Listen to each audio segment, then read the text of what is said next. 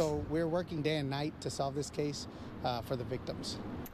Trouble reported at Sharyland Plantation in Mission. Some neighbors complaining about cracked windshields. Channel 5's Marisol Villarreal joins us in our studio with details on that police investigation. Yeah, some neighbors are voicing concerns tonight, and they say they're finding cracked windows in their area, much like this one, far too often. At first, it was one. We got a call on January 10th at 3:47 p.m.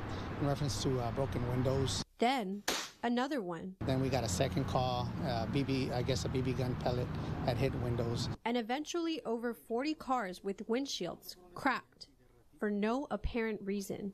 We are looking into a gray color PC, a small PC. At this point, we don't know if it's juvenile or adults. Arturo Flores, the public information officer for the Mission Police Department, says they've received complaints about cars being hit by a BB gun, resulting in shattered glass. We spoke to one resident whose car was hit. He says he's afraid that it'll get worse. If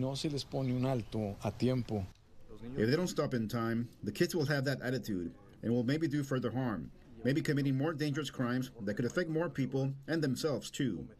Valdemar Mesa says his Volkswagen was struck by a BB gun pellet. He says now he's parking his car closer to his driveway. He says that if the suspects would know the consequences of their actions, maybe incidents like these would stop. Crearles más conciencia.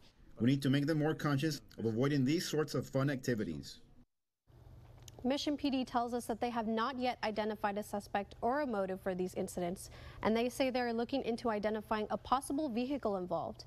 And they're also asking for anyone with information to call Mission Crime Stoppers at 581-8477. In the studio, Marisol Villarreal, Channel 5 News at 6.